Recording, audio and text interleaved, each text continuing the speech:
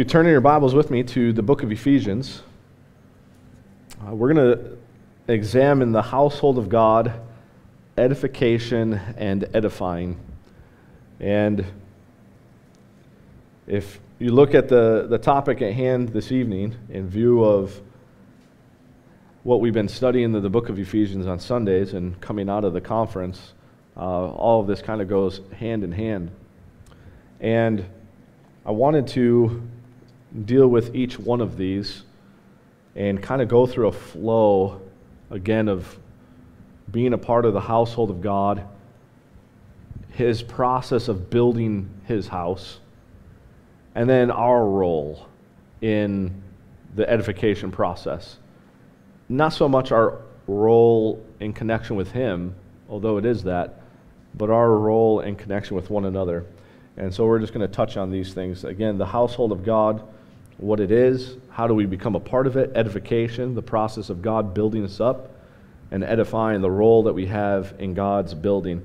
And there's many places we could go in connection with this, but I want to look at Ephesians chapter 3. And we're just going to read from verses 14 down to verse 19 as part of his prayer here. Have a word of prayer ourselves and then begin. Ephesians chapter 3, and starting in verse 14. For this cause I bow my knees unto the Father of our Lord Jesus Christ, of whom the whole family in heaven and earth is named, that He would grant you, according to the riches of His glory, to be strengthened with might by His Spirit in the inner man, that Christ may dwell in your hearts by faith, that ye being rooted and grounded in love may be able to comprehend with all saints what is the breadth and length and depth and height, and to know the love of Christ which passeth knowledge, that ye might be filled with all the fullness of God. Father, we thank you for this evening.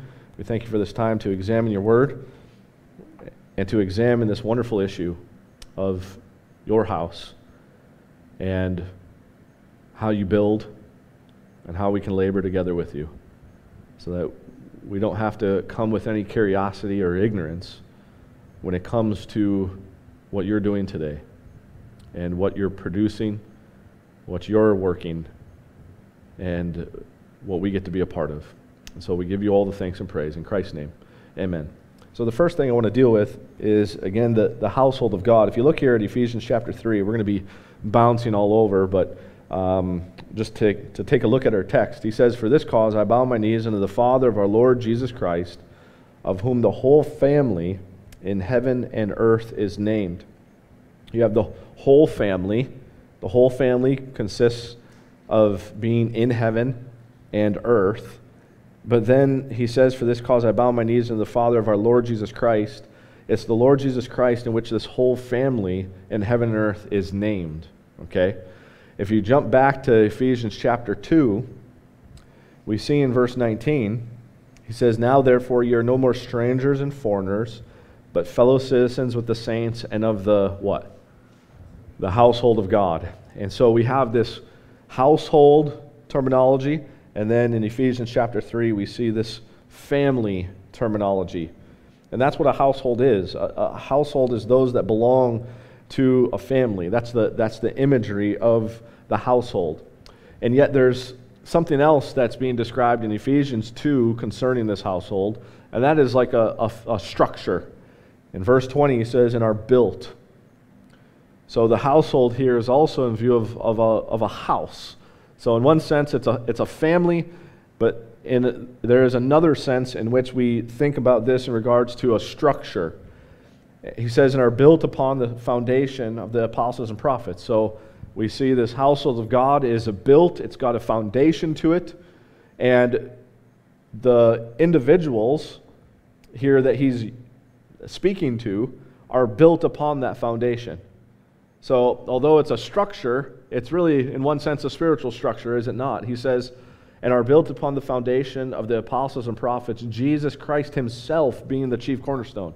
Jesus Christ himself is described as the chief cornerstone of this building, and therefore we know it is spiritual, but the imagery that we get, of course, is of a physical structure.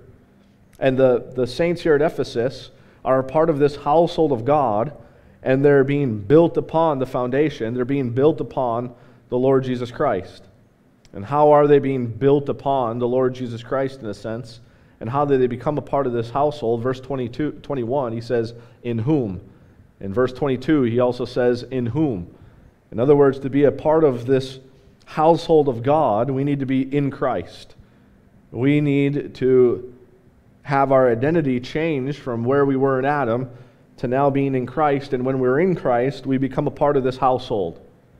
And it's this issue that I want to examine a little bit more. And so we got the family issue, becoming a part of the family of God by natural generation, if I can put it that way.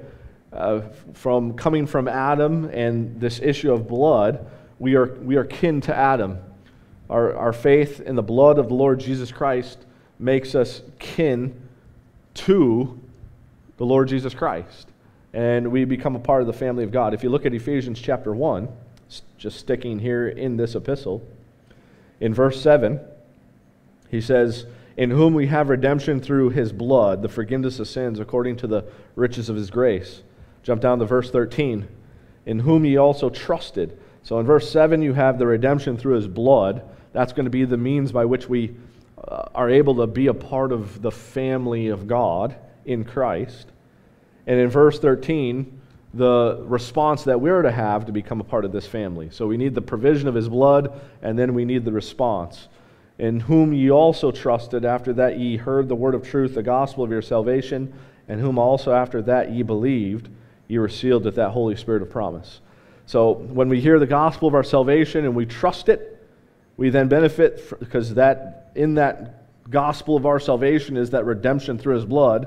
That when we believe it, we become a part of the family of God. We become a part of this household.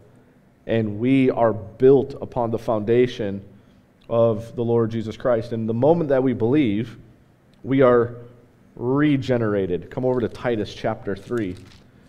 Titus chapter 3. And if you look at verse 4 with me, Titus chapter 3 and verse 4. So as we take a look at the household of God, how is it that we become a part of his household? It's by believing the gospel. That gospel contains the redemption through his blood. And when we believe it, we are identified as his family. In other passages where the sons and daughters of God, we become the children of God, heirs of God and joint heirs with Christ. And the process that takes place when we hear the gospel and believe it, there's a operation that goes on.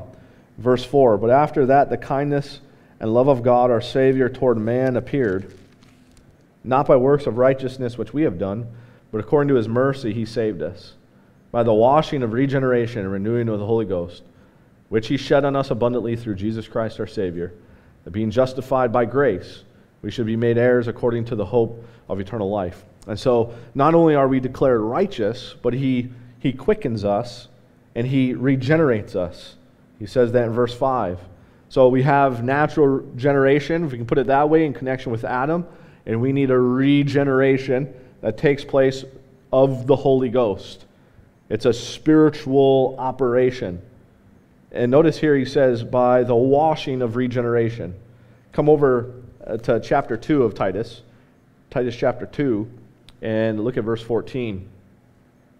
Here he doesn't use the word washing, but he utilizes the word purifying. And you can purify by fire, you can purify by water, in kind of the natural realms. But notice what he says here in connection with Christ. Verse 14, he says, who gave himself for us, that he might redeem us from all iniquity, and purify unto himself a peculiar people, zealous of good works. So we are purified by Christ giving himself for us. There's a washing of regeneration. Come over to Ephesians chapter 5 with me. Ephesians chapter 5. And look at verse 26. Here he's talking about husbands, two husbands and wives. But then you get down to verse 32. He says, this is a great mystery, but I speak concerning Christ and the church. And therefore, the primary context is Christ and the church, with a secondary application to husbands and wives. But he says in verse 25, says, husbands, love your wives, even as Christ also loved the church and gave himself for it. So he loved the church. He gave himself for it, and when he gave himself for it, there's a purpose for that. Verse 26, that he might sanctify and cleanse it with the washing of water by the what? By the word, okay? And so there's a regeneration that takes place. There's a washing in connection with this regeneration, not of physical water, but of spiritual water, if I can put it that way. That spiritual water being the Word of God. It's the gospel of the salvation that we took a look at in Ephesians chapter 1. And when we believe that, there's a washing that takes place. There's a cleansing that takes place. There's a purifying that takes place. Now, I'm going to eventually bring this up, so let me try to bring it up now. Let me try to illustrate this in this sense. Let's say this is you, but specifically this is your heart. And we could go through a host of passages in regards to what the heart is by nature, right? It's deceitful, desperately wicked. Our foolish heart was darkened, all these kind of things, right? But there's the heart, and the heart has the capacity of faith to believe. The problem with the heart in connection with faith and to believe, there's nothing really that can deliver it, nothing that can save it. All the affections and all the things of this world and what it might pursue and go after cannot save the heart, cannot save the individual. But it has that capacity. That's where he says in Romans chapter 6, you have believed from the heart that form of doctrine which was delivered to you, okay? But what ends up taking place is, there's a couple ways we can illustrate this. He illustrates it as a seed in some places. So a seed. We talked about the issue of blood. These are my little symbols. All right? And the light. The heart is darkened, and you have light. Okay? All these things can represent essentially the Word or the gospel of the grace of God, of course. Okay? And what that does is that God provides that, right? You have the cross, the death, the burial, the resurrection, right? The ascension. That's the act of redemption. That's the provision, and then it gets packaged in the gospel, okay? And that gets brought to by words. It gets brought to our heart, okay? The word, when you hear the word of God, right? There's that seed. If you were to think about this in connection with generation, that is the issue of conception, when the seed of the man, right, enters in and is working to fertilize the egg in the woman, right? The egg of the woman would represent the heart. The seed of the man would represent the gospel, the word of God.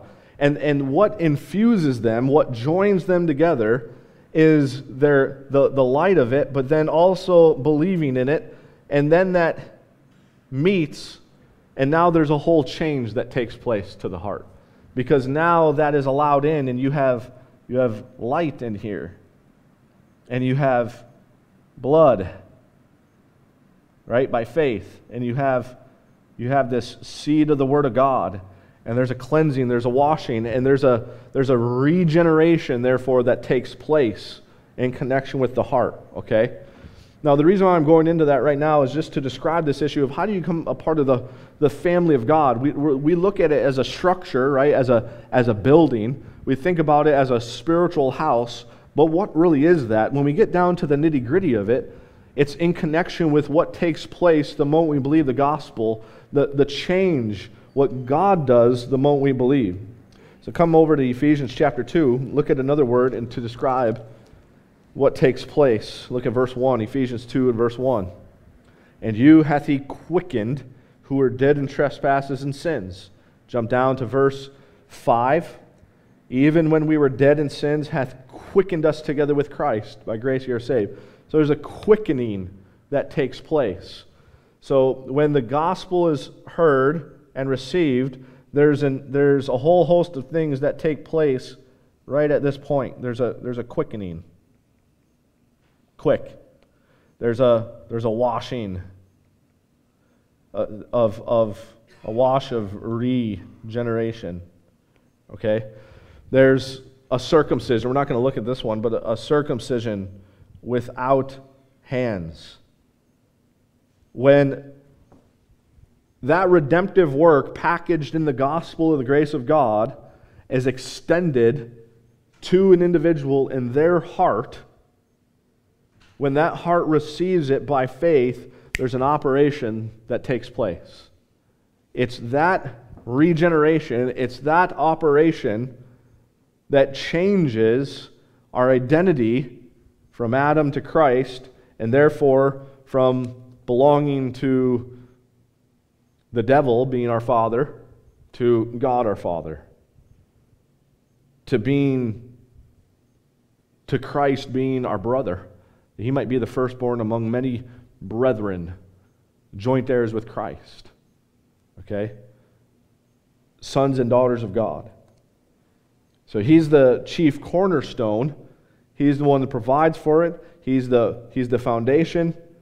But then we get built upon that when we go into Christ, when there's a regeneration, when there's that operation that takes place. Okay? Come back to Ephesians chapter 2 and down to those verses 19 through 22 there. The entire building of what God is building in Christ is upon Christ and in Christ. And notice what he says in verse 21. He says, in whom, that's in Christ, all the building. That would be individuals who have this regeneration. In whom all the building fitly framed together groweth unto an holy temple in the Lord. A holy temple in the Lord. Now what was the temple in the Old Testament? And even the Gentile temples. It was the place in which their gods were, right? It's the place where, with Israel, God dwelt. There's the presence of God in connection with the temple. But now he's saying they are the temple of God. Look at verse 22. In whom ye also are builded together for an habitation of God through the Spirit. The habitation is a place to dwell. It's a place of abode. It's where one abides, a settled dwelling. That's what a habitation is. And here we're told that ye, he says in verse 22, ye also are builded together for an habitation of God through the Spirit. Ye are the habitation of God through the Spirit.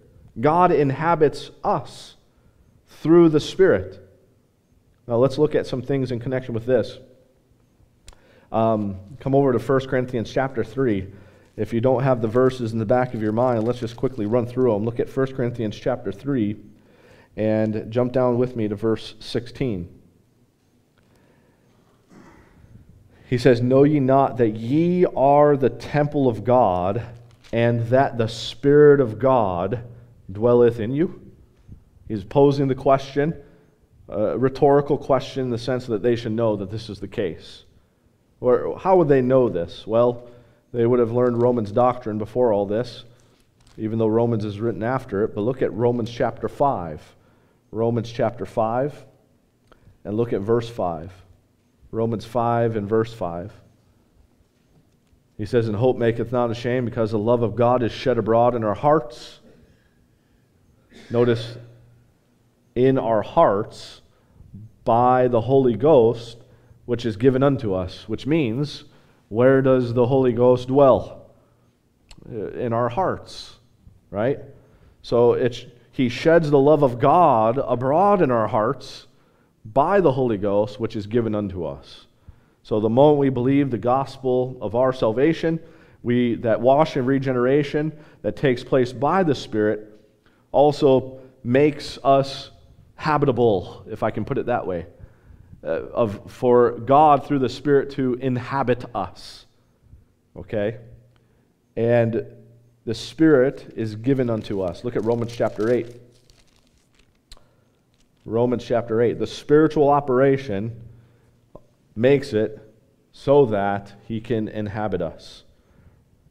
Romans chapter 8, and just for time's sake, pick it up here in verse 9. But ye are not in the flesh, but in the Spirit, if so be that the Spirit of God dwell in you. That's what has taken place. The Spirit of God is dwelling in them.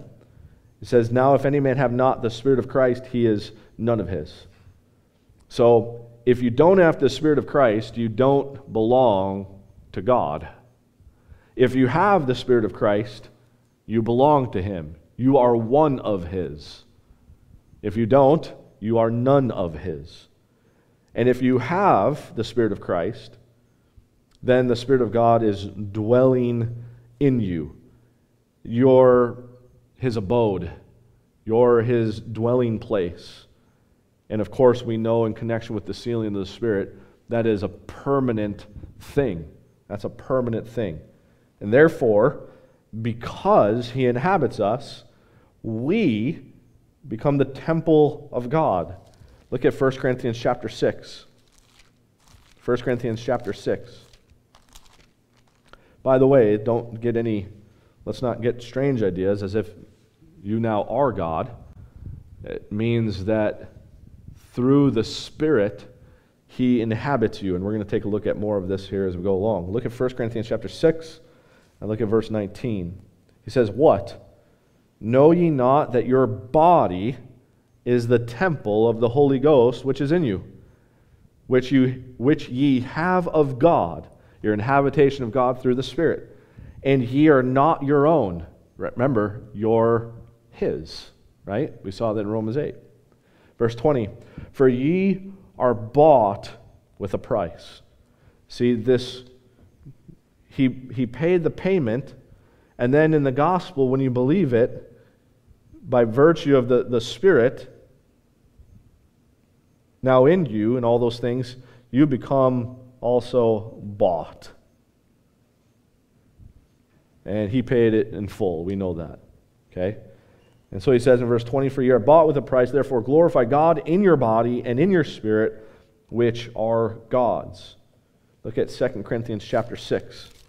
2 Corinthians chapter 6.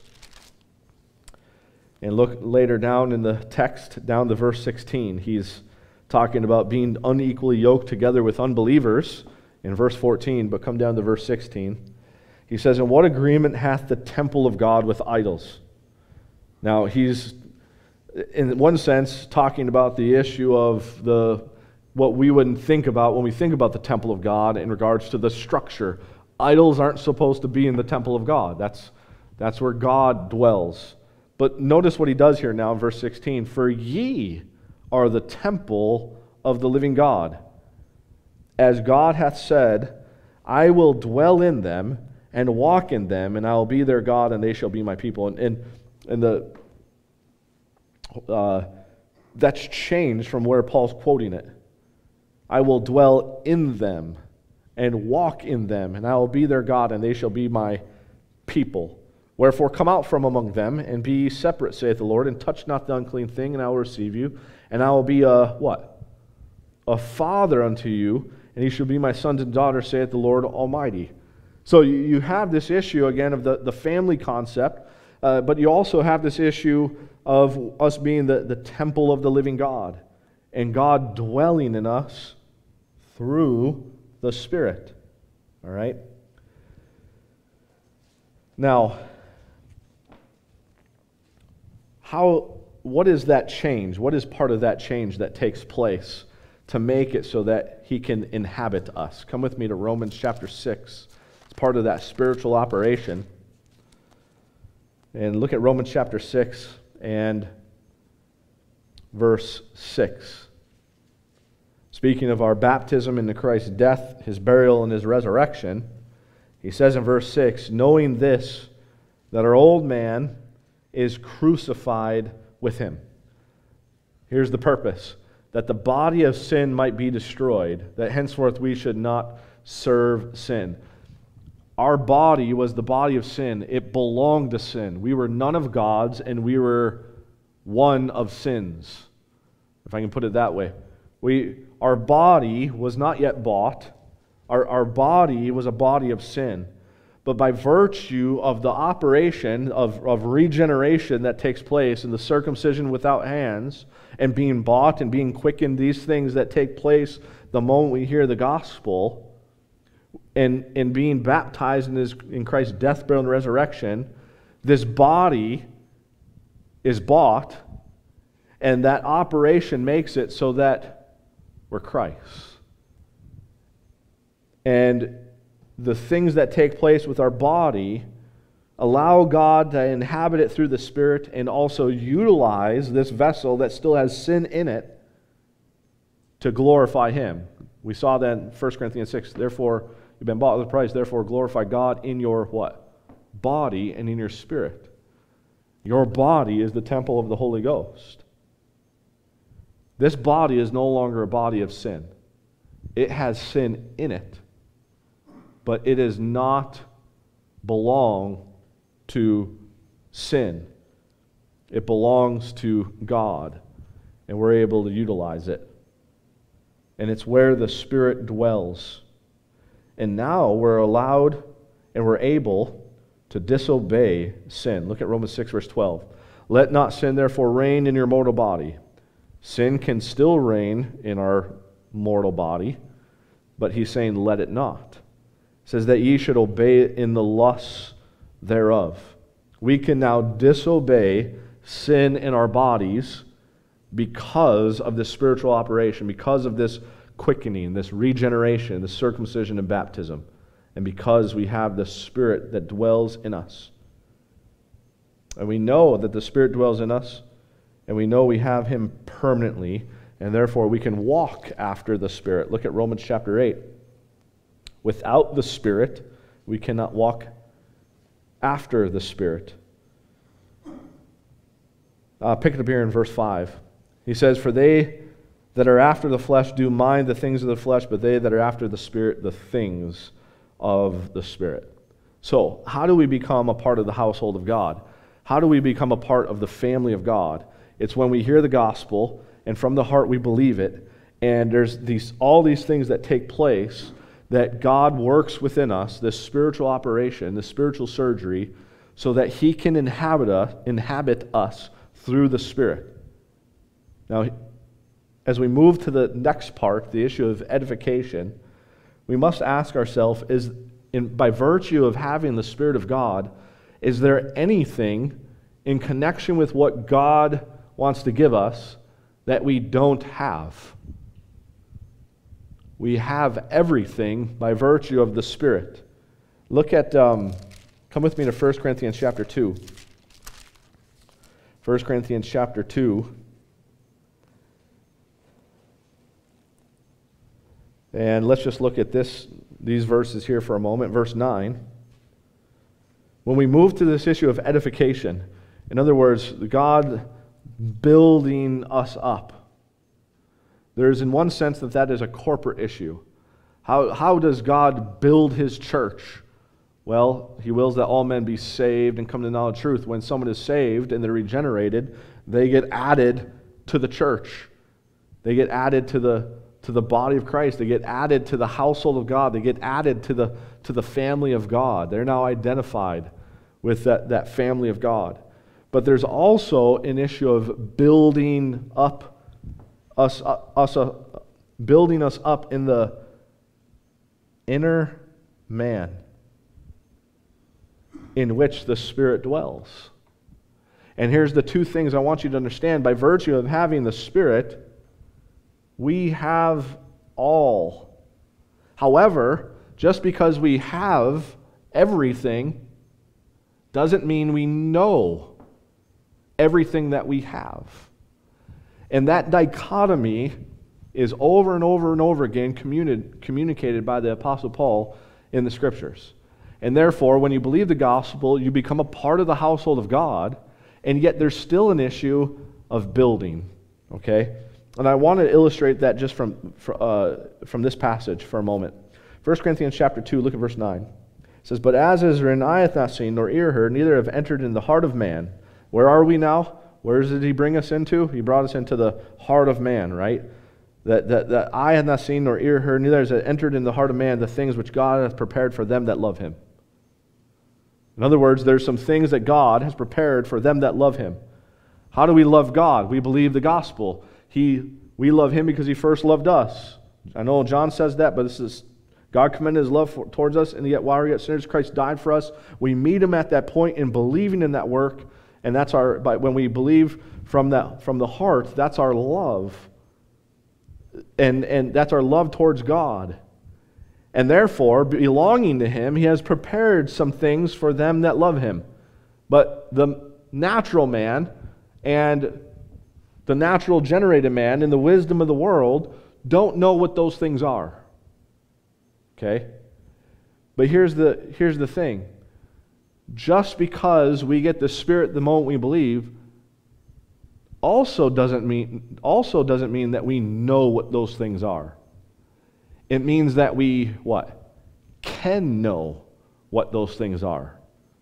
Verse 10, "But God hath revealed them unto us by his Spirit." So we have the Spirit of God, but then God hath revealed those things by his Spirit. "For the Spirit searcheth all things, yea, the deep things of God." So one of the things that we were watching as a family, we were watching a video, Fearfully and Wonderfully Made, in regards to conception and the egg and the seed of the man and all these kind of things. And what was amazing is to learn about this moment of fertilization and everything that it takes to get there.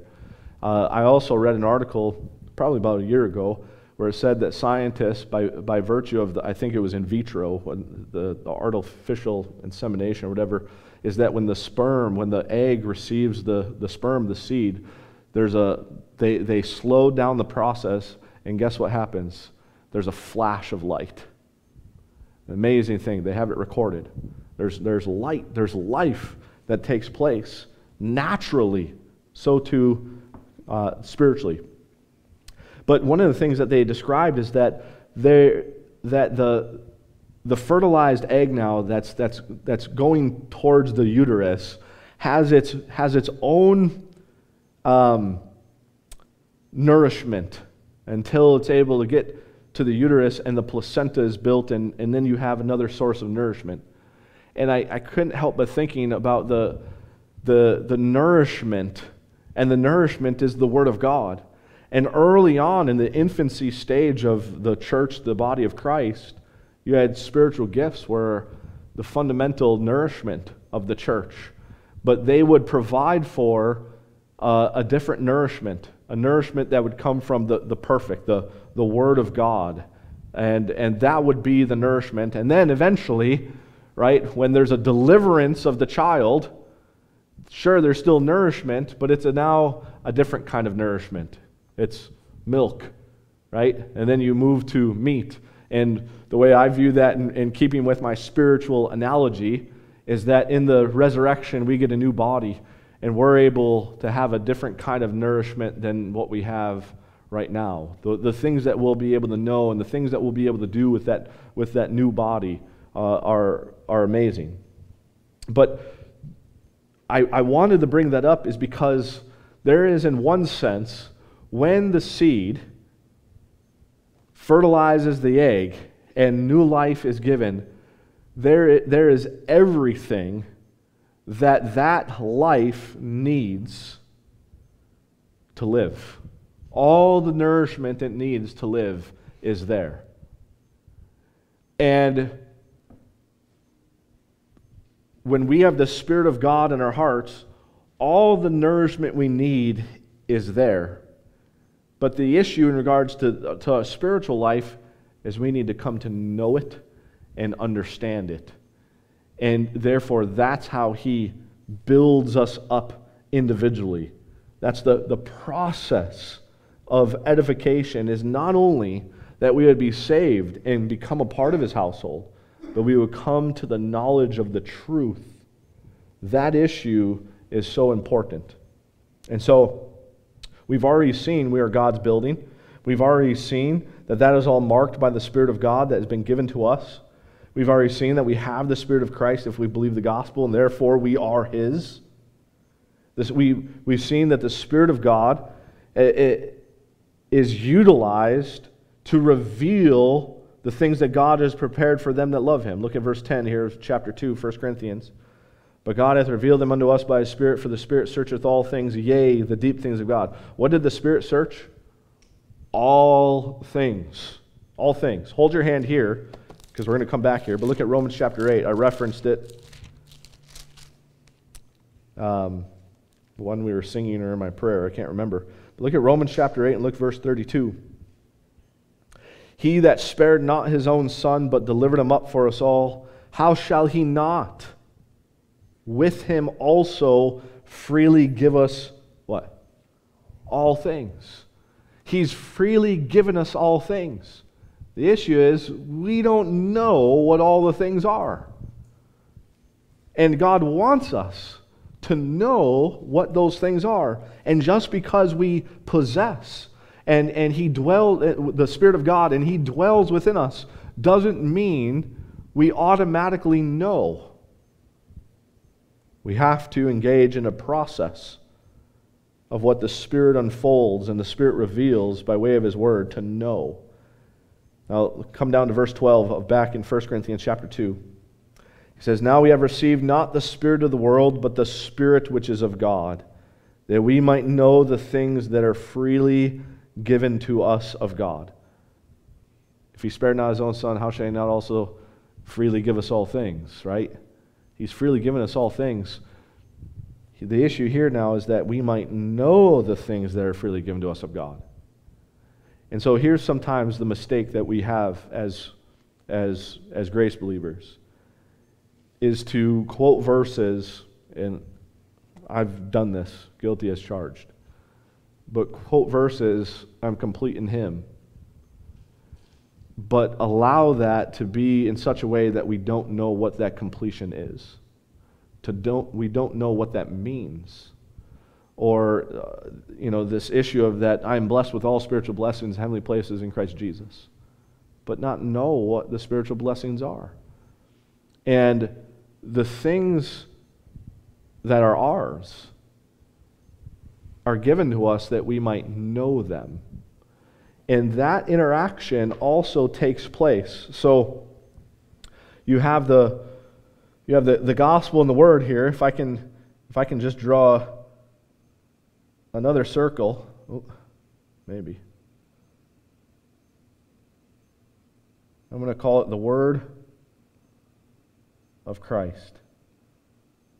Now, we could go into and talk about how those are similar, but just for illustration, you have the word of Christ that contains all things. And guess who teaches us those things? The Spirit that is in us. And guess how that interaction is supposed to go? The same way of what took place the moment we believed. We believe it. Now let me show you a couple verses in regards to that. Look at Romans 8 and 1 Thessalonians 2. Romans 8 and 1 Thessalonians chapter 2. Romans 8 first. And I just want you to see the interaction of our inner man and the Spirit of God. Just grabbing one verse, Romans chapter 8, and look at verse 16, if you will. The Spirit itself beareth witness with our what? Spirit. See, before we believed the gospel, before we were regenerated, the washing and regeneration, our spirit was dead. That's described in Ephesians chapter 4. We were dead in trespasses and sins, and our foolish heart was darkened, right? And walked in the vanity of our mind and alienated from the life of God. But when we believed the gospel, now all that began to change. And now there's this issue that we can communicate with God.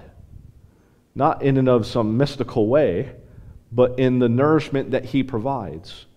And what it does is starts to build us up and grow us, not in the sense of that we don't have the Spirit, but in the sense of the things that the Spirit has to reveal, that has revealed, but to teach us, we are now coming to know it. Okay? Look at 1 Thessalonians chapter 2 and see it here in just a slightly different way. Verse 13. Listen, I know I'm grabbing a whole bunch of verses from different places, but these are the ways in which Paul articulates these things. 1 Thessalonians chapter 2 and verse 13. He says, "For this cause also thank we God without ceasing, because when ye received the word of God, which ye heard of us, ye received it not as the word of men, but as it is in truth the word of God, which effectually worketh also in you that," what? Believe. So this word of God, the word of Christ, that has all these things that the Spirit is going to teach us, how are we going to get them to work? We got to believe them. Just like when we believe the gospel and the Spirit went to work, not us, but the Spirit went to work and did all those things, the Word of God, after we believe the gospel, the Word of God becomes the issue, and we are to believe it, and it effectually worketh. What does it work? Becomes the kind of the next question. Before we deal with that, I want you to see some passages that show this issue of growing and perfecting. Come back over to Ephesians. Ephesians chapter 4.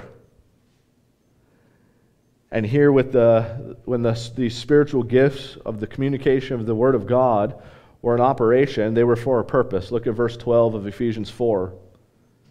He says, "For the perfecting of the saints." Now, that is the issue of maturation. It's the issue of growth and development. And therefore, we can't, again, confuse the issue of being complete in Christ or being blessed with all spiritual blessings in heavenly places in Christ Jesus to mistaken that there is a perfecting work that needs to be done. He says, "For the perfecting of the saints, for the work of the ministry, for the edifying of the body of Christ."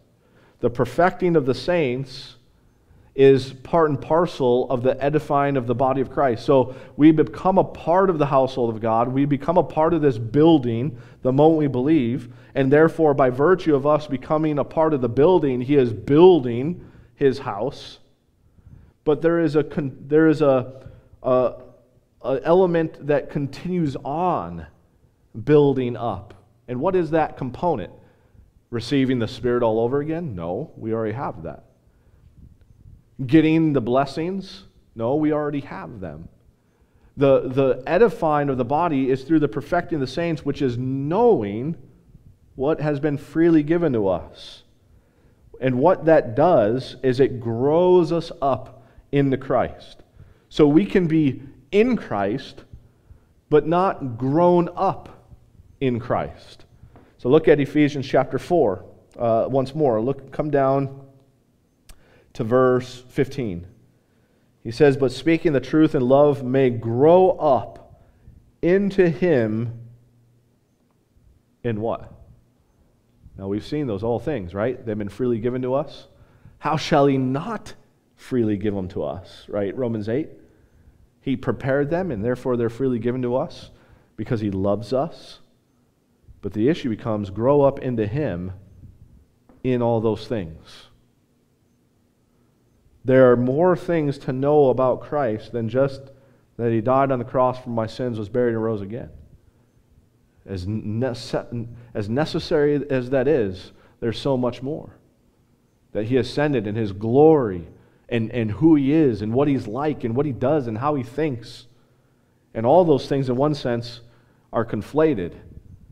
But in another sense, the Spirit of God reveals them, and has revealed them. They're in His Word, and now we're able to learn about that, and to grow up into Him, which is the head, even Christ. Jump down to verse 17. He says, "This I say therefore and testify in the Lord, that ye henceforth walk not as other Gentiles walk, in the vanity of their mind, having the understanding darkened, being alienated from the life of God through the ignorance that is in them, because of the blindness of their heart, who, being past feeling, have given themselves over unto lasciviousness, to work all uncleanness with greediness. But ye have not so," what? "Learned Christ. If so be that ye have heard him, and have been taught by him, as the truth is in Jesus." Well, who ultimately teaches us about Christ? The Spirit of God, through the vessel of the Apostle Paul, right? But it's the Spirit of God that teaches us. We didn't look at that in 1 Corinthians 2, but you can go back and look at it yourself. He teaches us, comparing spiritual things with spiritual. And so, there's an issue of growing and maturing, perfecting, not sinless perfection, but growth and development. All right? Look at, come over to Colossians with me. Come with me to the book of Colossians. This issue is something that the Apostle Paul was aware of and mightily involved in. For time's sake, pick it up here in verse 21. He says, "Whom we preach, that is Christ in you, the hope of glory, warning every man and teaching every man in all wisdom, that we may present every man," what? "Perfect in Christ Jesus." Notice how he doesn't say that we may present every man in Christ Jesus. He's got something in view. He's got to present every man perfect in Christ Jesus. So that the ones that are in Christ know what has been freely given to them. And those things that have been freely given to him ultimately is the Lord Jesus Christ. And he's given them his Son. And freely everything with his Son. Remember, we've been quickened together with him. We've been raised together with him. We've been seated together with him. He made Christ to be unto us our righteousness, sanctification, and redemption. That means he's our justification, he's our purification, and he's our glorification. But he also made him to be unto us wisdom. We see in Philippians, he's the excellency of knowing Christ Jesus my Lord, knowing him. 2 Corinthians chapter 3, the issue of the image. We behold with open face as in a glass the glory of the Lord. And we are changed from glory to glory, that same image, by the Spirit of the Lord. And the Lord is that Spirit. And so really the Spirit of God teaches us, and identified as the Spirit of Christ, teaches us more and more about the Lord Jesus Christ. And then that knowledge, there's a perfection to it. There's a growing and maturing. Look at verse 29. "Whereunto," this Paul presenting every man perfect in Christ Jesus, "I also labor, striving according to his working, which worketh in me mightily." God is working to make you a habitation for himself through the Spirit, but in view of that, to build you up and to perfect you in your inner man. And it's ultimately Christ in you. It's ultimately Christ in your inner man. Now we see this terminology in verse 27, which is Christ in you, the hope of glory.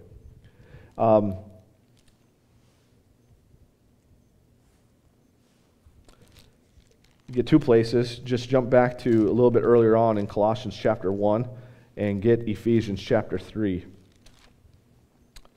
Look at first earlier on in Colossians chapter 1 and look at verse 9. He says, "For this cause we also, since the day we heard it, do not cease to pray for you, and to desire that ye might be filled with the knowledge of his will in all wisdom and spiritual understanding." We have the Spirit of God. Of course, he knows the deep things of God. That's why he's able to teach us And although we have the Spirit of God, doesn't mean we automatically know all those things. We have to participate in that process. And Paul's praying that you might be filled with all the knowledge of His will and all wisdom and spiritual understanding. And notice where all this is. Come over to Colossians chapter 2 and pick it up in verse 2. He says that their hearts might be comforted, being knit together in love. What's going to join each member of the household is the issue of what is taking place in their hearts. Being knit together in love unto all riches of the full assurance of understanding, to the acknowledgement of the mystery of God and of the Father and of Christ, in whom are hid all the treasures of wisdom and knowledge. So we need to know Christ, because in Christ is hid all the treasures of wisdom and knowledge. And it's the Spirit of God that searched those deep things, has revealed them so that we might know them and grow in Him. This is the edification process, not just being added as a part of the building by virtue of regeneration, but to build us up. Now, I said Ephesians chapter 3. Ephesians chapter 3, and then we're eventually going to come over to Colossians chapter 3. Look at Ephesians chapter 3, and look at his prayer here now. And so again, we've already read verse 14 and 15 as we started out. Verse 16, he says that He would grant you, according to the riches of His glory, to be strengthened with might by His Spirit. Where? Now, how is He going to strengthen us with might by His Spirit? Ultimately, to teach us Christ. Verse 17, that when that strengthening with might by His Spirit in the inner man, what's the purpose of it? Verse 17, that Christ may dwell in your hearts by faith. Let me just grab a kind of a quick example off the top of my head. If Christ overcame the world, and we know Christ, and we know He overcame the world, then we know we can overcome the world. And by that, I don't mean we'll be resurrected. But the issue of not faint and grow weary based upon the hindrances and the obstacles that we face in this world that want us to be weak, that want us to faint instead of being strengthened. And we need to be strengthened.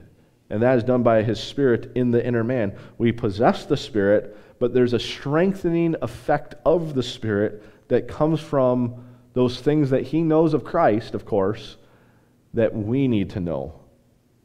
And when we know it, and when we believe it, Christ may dwell in your hearts by faith. Now come over and look at the parallel sister passage to that in Colossians chapter 3. Colossians chapter 3, and look at verse 6. Pick it up here in verse 15. And let the peace of God rule in your hearts. So he's dealing with the issue of the hearts. To which also you are called in one body, and be ye thankful. Let the word of Christ dwell in you. Well, wait, wasn't the Spirit dwelling in us? It was. But the Spirit searches the deep things of God, the things prepared for us who love God, things freely given to us of God, all things, right, He's going to freely give to us, that we have, that the Spirit teaches us and interacts with our spirit, and with our heart we then believe, and we come to know, and by virtue of our reception of it, just as when our heart believed the gospel, we got the Spirit of God, so now our heart, when the Spirit of God teaches us those things, we are perfected and we grow in Christ, to the point where the word of Christ, let the word of Christ dwell in you richly in all wisdom, teaching and admonishing one another in psalms, hymns, and spiritual songs, singing with grace in your hearts to the Lord. The issue of the heart. Ultimately, it's Christ. Come over to 2 Corinthians chapter 3. 2 Corinthians chapter 3. And come down, if you will. Earlier on in the passage, he talked about what the Spirit of God is writing on the tables of our heart. And then in verse 17, he says, now the Lord is that Spirit. And where the Spirit of the Lord is, there is liberty. But we all, with open face, beholding as in a glass the glory of the Lord, are changed into the same image from glory to glory, even as by the Spirit of the Lord. The things freely given to us of God really is more and more of His Son. That the Spirit of the Lord knows and teaches us so that Christ, that we can grow up into Christ in all things, to be filled with all that wisdom, knowledge, and understanding. Come back over to Ephesians chapter 3. Ephesians chapter 3. And look at verse 19. He says, "And to know the love of Christ, which passeth knowledge, that ye might be," what? Filled. There's a growing, there's a perfecting, there's a filling that He wants, that you might be filled with all the fullness of God. Well, where's the fullness of the Godhead bodily? It's in who? In Christ. So when the Spirit of God reveals those things that He knows, that He's searched out, all those things, yea, the deep things, and He teaches them to us, we now have in His Word, and we come to learn those things and hear Him and be taught by them, that's more and more of Christ. And if Christ is the fullness of the Godhead bodily, and Christ is dwelling in our hearts by faith, our body now is the temple of the Holy Ghost. It's a habitation of God through the Spirit for Christ to dwell in our hearts by faith, then we can be filled with all the fullness of God. Look at chapter 4 when he says this. In verse 13, he says, "Till we all come in the unity of the faith and of the knowledge of the Son of God unto a perfect man." See, we're a new man. The issue is that new man being perfected unto the measure of the stature of the fullness of Christ. And there is individual application to this and corporate application regarding the church at large, the church of the body of Christ. So, in just the couple minutes I have remaining, how is it then that we engage in edifying? If we become a part of the household of God, and He's building His house by us becoming a part of it by the washing of regeneration and that spiritual operation, and therefore the Spirit of God dwelling in us. And there's a process of edification by those things that are freely given to us of God, are being taught by us by the Spirit that we have, by His provision of His Word that He's using to teach those things to our inner man, that Christ may dwell in our hearts in this perfected sense. This issue of growing and maturing sense. How is it that we can engage in edifying? Well, look at Ephesians chapter 4, and look at verse 15 again. He says, "But speaking the truth in love, may grow up into Him in all things, which is the head, even in Christ." We get to speak the truth. The Word of Christ dwells richly within us. Well, what are we to do with the Word of Christ? Well, he says, sing it to one another in that passage, didn't he? Colossians 3. So we speak it to one another. We communicate it to one another. We get to labor with God and what He's taught and what we've learned and what we've heard and what we've come to know to be able to communicate and teach it with others. We speak it in love. He says, verse 16, "From whom the whole body fitly joined together and compacted by that which every joint supplieth, according to the effectual working," remember the effectual working of it, the Word of God effectually worketh in them that believe. The truth, effectual working in the measure of every part, because they're believing it, maketh increase of the body unto the edifying of itself in love. Now it's not only, it is all the Spirit of God, but He's using vessels in aid to build the body of Christ. It's the Word of God in others being communicated and spoken that we can build each other up. All the more better, of course, when we have the Word of God and we can use the words of God. Let's end over in 1 Corinthians chapter 1. 1 Corinthians chapter 1. So we speak the truth in love. That's how we engage in edifying. But that which was given to us, Christ in us, working towards others. If Christ is dwelling in the hearts by faith, in the inner man, right, of another, and that is being expressed to another, and that other member is expressing to them, now there's a knitness, a joined, a compactedness that's taking place. Look at verse 9 of 1 Corinthians chapter 1. God is faithful, by whom ye were called unto the fellowship of his Son, Jesus Christ our Lord. Now you understand maybe some of that sense of fellowship if you didn't know before. Verse 10, now I beseech you, brethren, by the name of the Lord Jesus Christ, that ye all speak the same thing. Communicate that word of Christ. And that there be no divisions among you, because it's Christ. He says, but that ye be perfectly joined together in the same mind and in the same judgment. He talks more about that if you want to know a little bit more about that in Philippians chapter 1 and Philippians chapter 2. Well, I wanted to run through this and just communicate once again for us the issue of what God's doing today regarding the church, the body of Christ. His household that he's building is essentially the issue of him inhabiting you through the Spirit.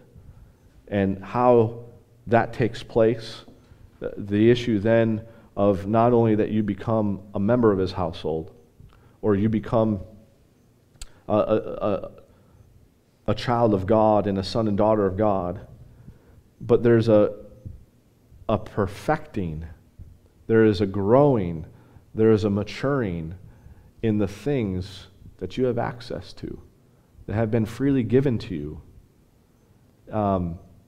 We ought not come along and say we have these things without knowing them. He tells us both. You have them and know them. And if you know them, you come to know them, that's working more in your heart. It's strengthening you, and it's actually Christ developing, Christ growing in you. And that's what God wants. And for you to be filled with all the fullness of God. What an expression. What an amazing thing of what he is working to get to and what he did the moment we believed and what his word is able to accomplish. And then for us to be able to labor together with him in this whole operation. Let's pray. Father, we thank you for this time to examine your house, your edifice, us being the church, the body of Christ, us being a part of that household, what it is to become a part of it, but also what you're doing in building it, and that perfection, not sinless perfection, but growing up into him in all things. All the things set forth in connection with Christ, and the instructions and the knowledge that we're supposed to know, to gain that, to benefit from it, and to grow more and more in it all. And that's what we want. That's what we should want, just as Paul. Count everything else dung, but see that there's an excellency in knowing Christ Jesus, our Lord. It's in Christ's name we pray. Amen.